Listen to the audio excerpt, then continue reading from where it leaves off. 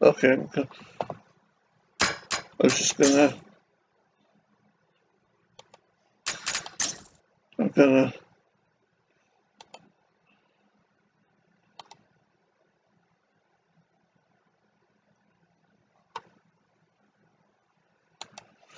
I'm gonna play Half-Life 1.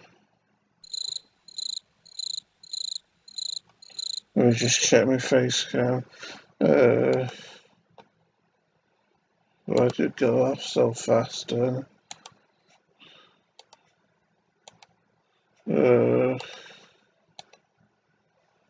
a minute. Oh, okay. I'll do a hard save here. And just struggling with my OCD.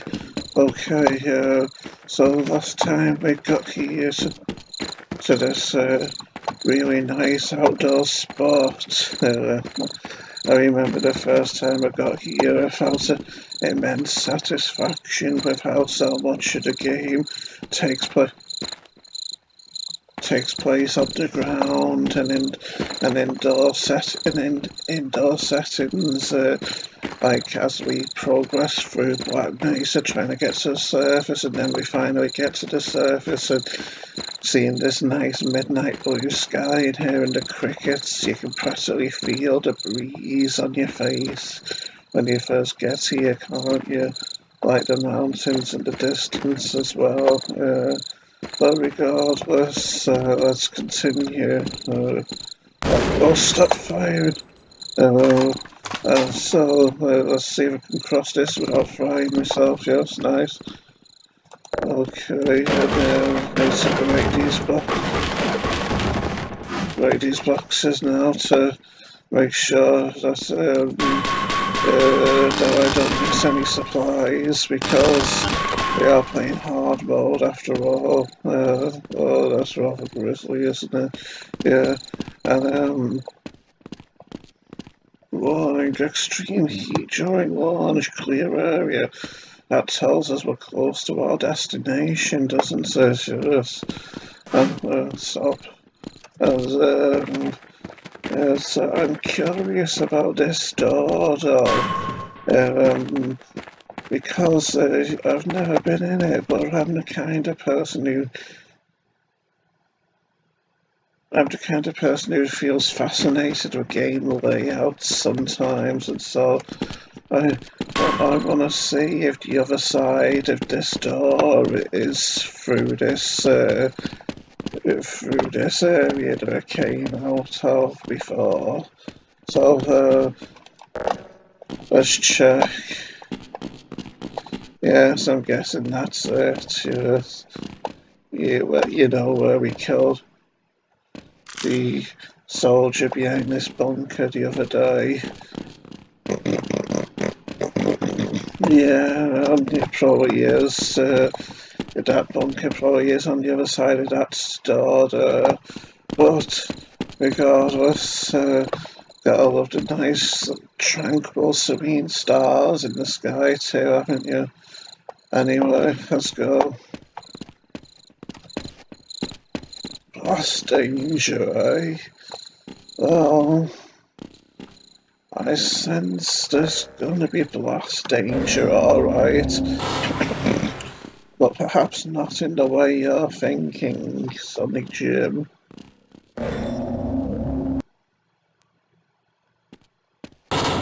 This is rather foreboding. Oh, soldiers. Oh, my button didn't work until it was too late. That was just ridiculous.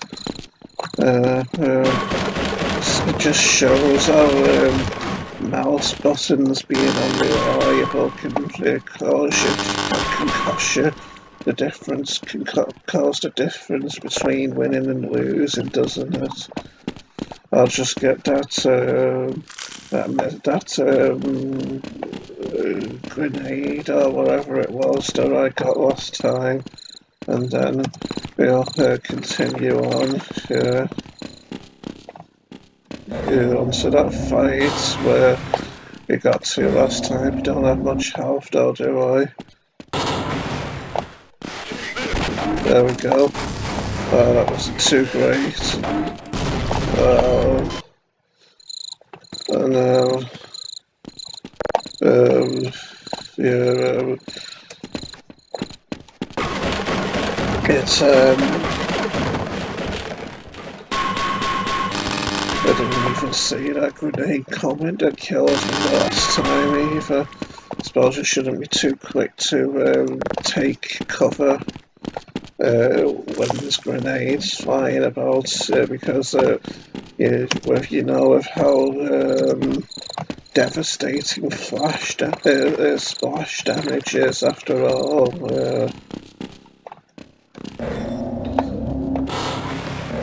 I do wish I had more health as well.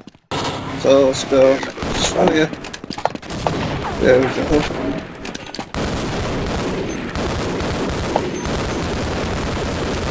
Mouse buttons are really bad today.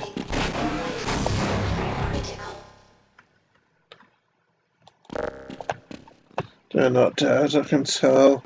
Or are they? Yeah, they are. Nice. As you can see, my perception isn't too great, is it? Well, yeah, you were a source of frustration for me, Sonny Jim, so take this. I know I could have used this mounted gun here, but wasn't have been much use to me when they were throwing grenades like crazy, or shooting grenades actually with the mounted grenade launchers on the assault rifles. How long have I been going for? 7 minutes. Another black sergeant here. This really is a diverse army when it comes to racial fairness, isn't it? But that doesn't stop them from getting dismembered, unfortunately for them. And here's where we're going to launch our rocket from.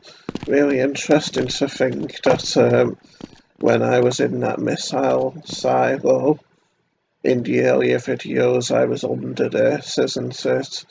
But regardless, let's go.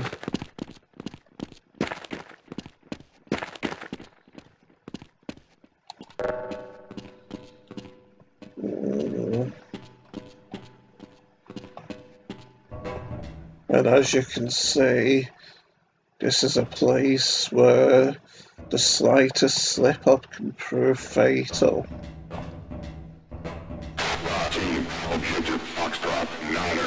Oh, you can hear those soldiers really loudly, considering they're inside there, can't you? Yes, this is one of the infamous Half-Life puzzle rooms here, because you can't actually shoot or destroy those explosives. You have to trip the red laser wires to do that, and that's what forces you to carefully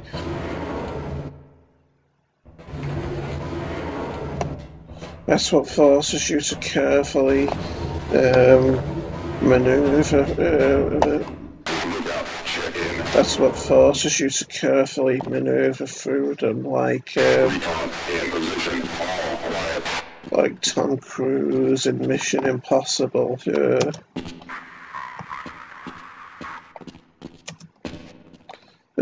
Just able to get up. Okay, I'd say the best strategy here will be to... I didn't sign on for this shit. Monsters sure, but civilians, who ordered this operation anyway? I'm never quite sure what those soldiers say. odds are sure we'll prevail, or something else.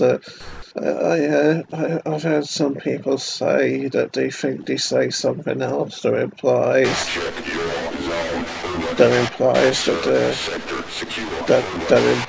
that they aren't enjoying doing this and that they're good. But I always think they're saying. But I always think. But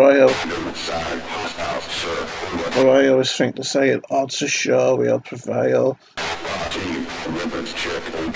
This is getting annoying though, so it's time for them to die. And me as well.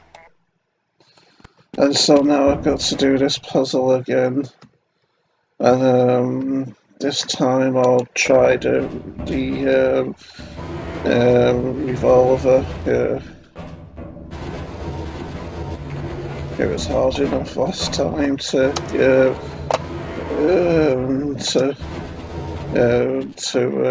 maneuver these boxes into the right positions as well. Still, we've done it now.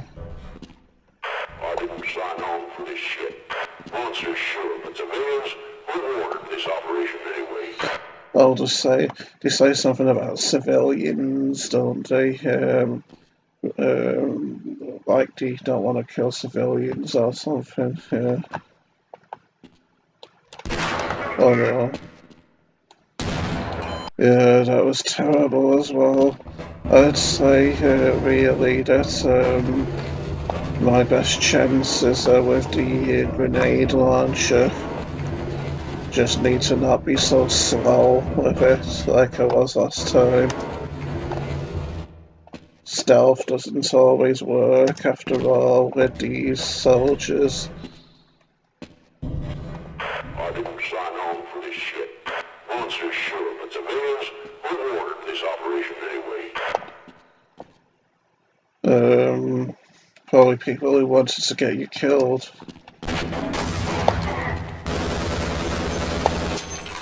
Oh, that's how it should go, isn't it? Took me enough times, but oh well. They're very big and muscular and bulky compared to scientists, these soldiers, aren't they? I thought when I've seen people playing Half-Life Source and the soldiers have had more of the characters have had more traditional models, like but more like what they were in the 1998 version of Half-Life. I thought the soldiers look even bigger and more muscular and bulky than they do in this version as well. But then again, it's probably those big backpacks and the armour on their chests that make them look really big as well, isn't it? Although naturally soldiers are probably going to be bigger and more muscular than scientists anyway, really, aren't they? But, oh well, time to get to work with the corpse disposal duties. Wonder if these can be destroyed. Maybe not, but it always makes me feel guilty when I smash up electronic equipment and it sparks like that, as if to imply that it's being destroyed beyond repair at that point. And speaking of being destroyed beyond repair, it seems like this retinal scan is never going to be usable again with all this blood obscuring its scanning field, isn't it? Such a shame, all this expensive material, all this expensive equipment being ruined. But finally we can heal ourselves. Unfortunately not to the level of health that I had before. So I'm still not out of the woods yet in regards to staying alive. No, but I suppose it's more entertaining sometimes if I'm dying a lot and getting frustrated, isn't it? More entertaining for all you viewers at home, yes.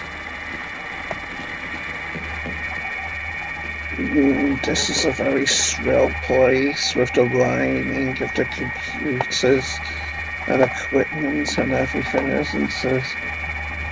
Look, I'm inside the world. Well, almost inside the world.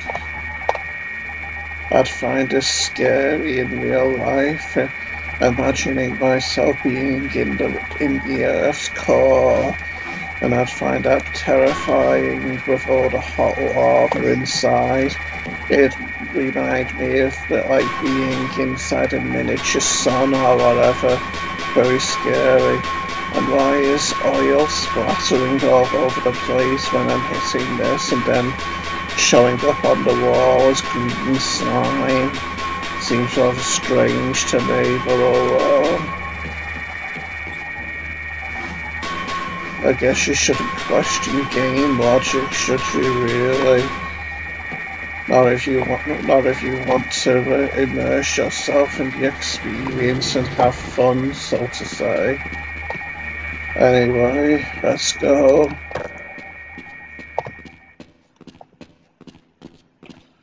And here we are in the launch room where we launched a rocket from. But first, recognize this place, anyone? I know I do. That's that blast doors are one of the levels of the silo. You know, where that first bunker was which I destroyed while Barney was accompanying me. And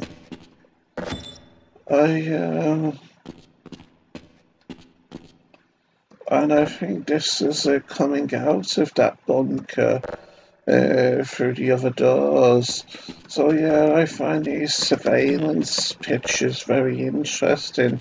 It's a shame there's nothing moving on them though, isn't it, to give us that real sense of immersion.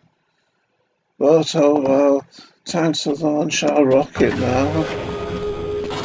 Be really good if we saw it launching out or moving out of the air, wasn't it?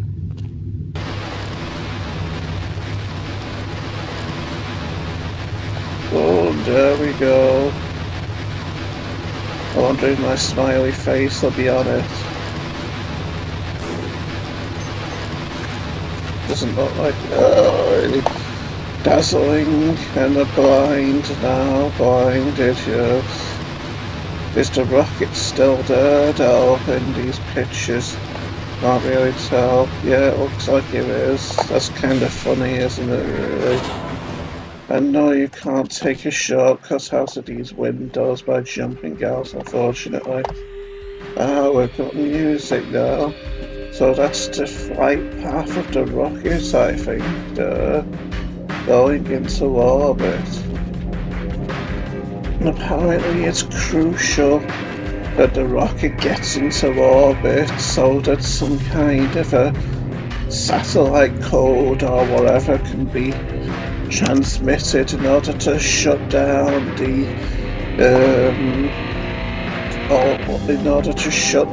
gateway portal or whatever to the Zen dimension where all the creatures are coming from. So, according to this victory music, we've accomplished our mission, and now I can sit here and rest and wait for them and wait for rescue. Yeah, right.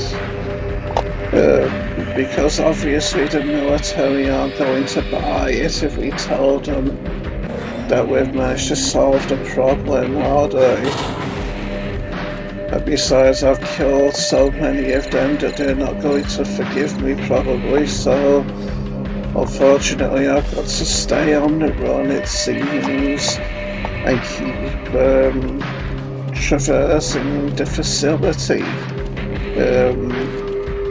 hoping to find safety and shelter. I have never noticed this down there, because that's actually, stop firing, because that's actually where we end up going. And I didn't know it was directly below this train turntable type thing here. That was most intriguing indeed. Intriguing trees, I suppose you could say.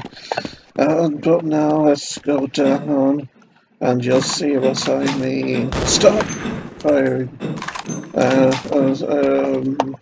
Yes, see, that's where we were up there just then. Yes, now I've got boxes to destroy here. So that's destroy them and see what goodies we can get our hands on here. Nothing behind these electrical boxes here, these rather imposing electrical boxes, no. It reminds me of when I was out on my long walk yesterday and I was looking for all kinds of improvised seating because I was so tired. I had pains in my stomach and I was groaning and gasping for breath as I was walking, and I was sitting on whatever improvised chairs I could find, like fences, outside fields and trees, and any tree stumps that were somewhat flat on top so that I could be comfortable on them. And I even pondered sitting on electrical generators similar to these, but I didn't have the guts even though I was so tired and exhausted. But now let's take a ride on this rather fancy looking train here and hope that it won't malfunction and spin out of control.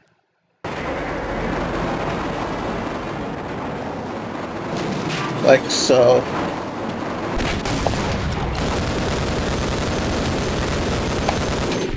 That wasn't too bad, I suppose.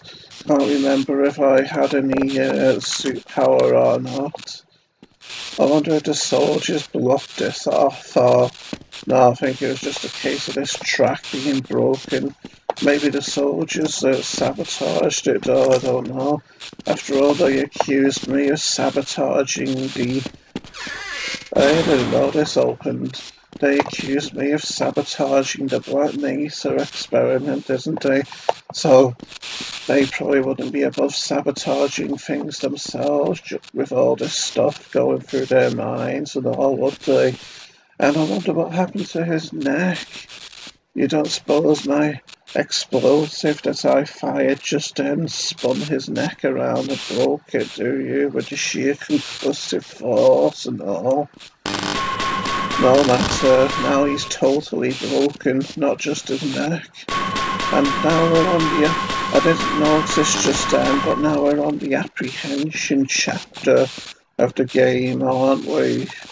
Where we don't quite encounter as many soldiers, thankfully, as they've been the bane of my half-life existence so far on hard difficulty. But now we're faced with rather treacherous, hazardous puzzle-like environments, aren't we? And I don't really remember exploring up here much in the past either. I just remember falling down quickly, following the train that I was just on out of loyalty and compassion for it. And blood soon splats everywhere in this game, doesn't it? Oh, never mind. I was thinking that the ladder's broke there. But no, I don't want to fall down there just yet. I want to go down on my own conditions, my own terms and conditions, yeah.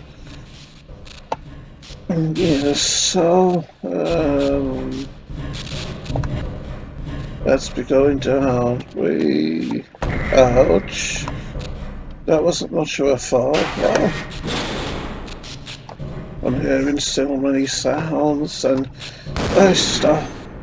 I'm hearing so many sounds and it's keeping me on edge here. And I don't necessarily like the feeling. It seems like we'll need to descend further in order to get to the bottom of the situation. No pun intended.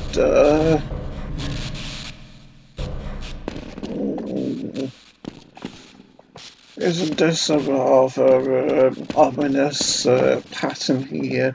I always associate this yellow and black stripe pattern with danger, funnily enough.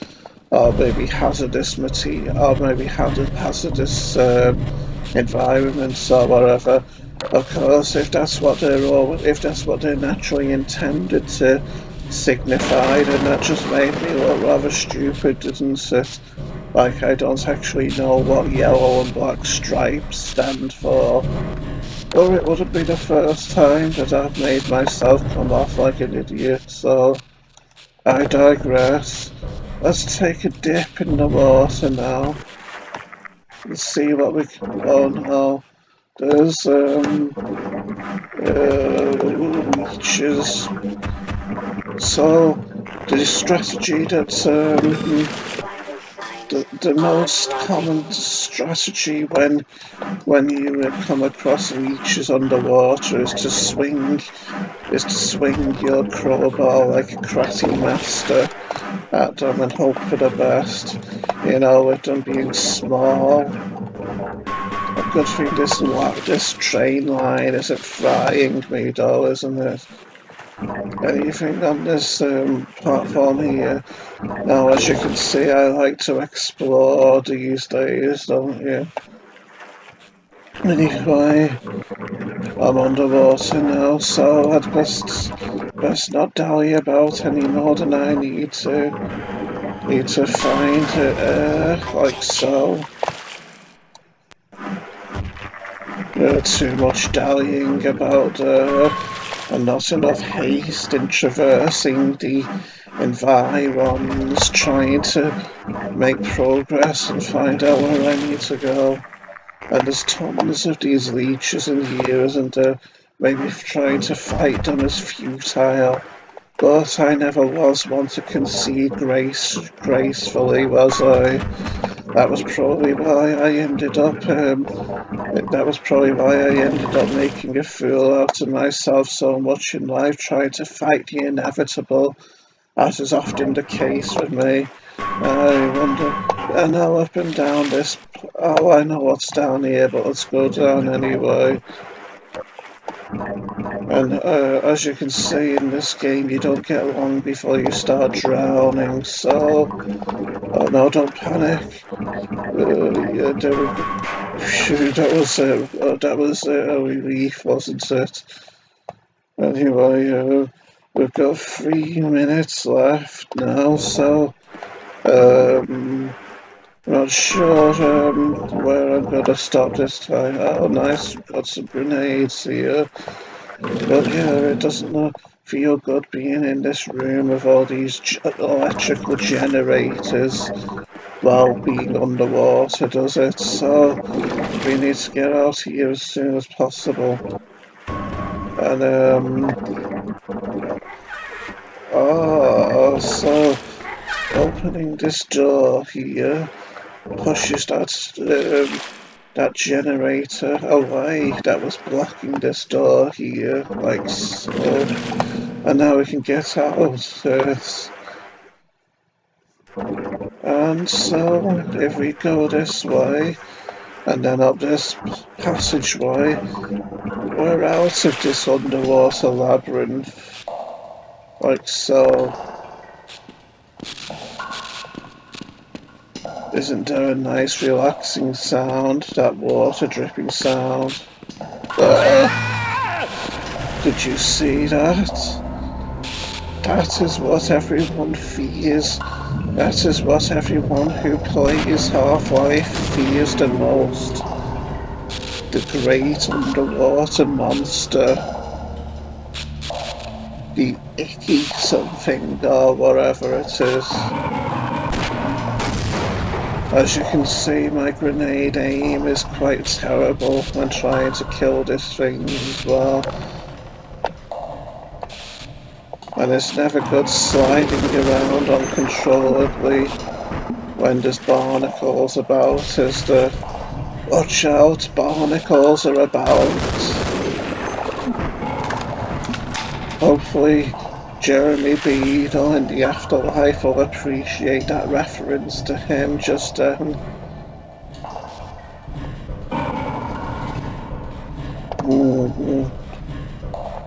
Yes, I'd say we should climb up this ladder first and see what we can ascertain. Did you see it?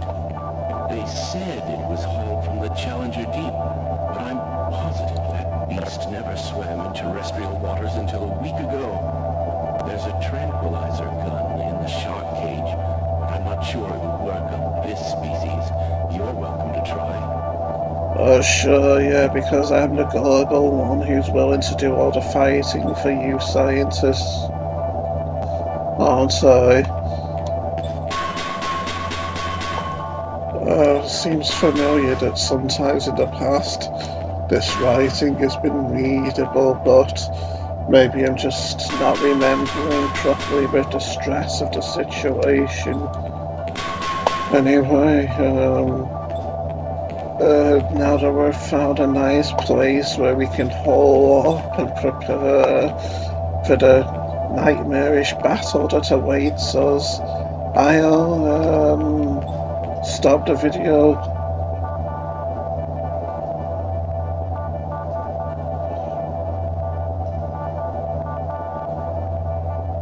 So, I'll see you all when I see you, DJ fans and fans alike. Let me just save, and yes, I'll catch you all later, friends. Goodbye.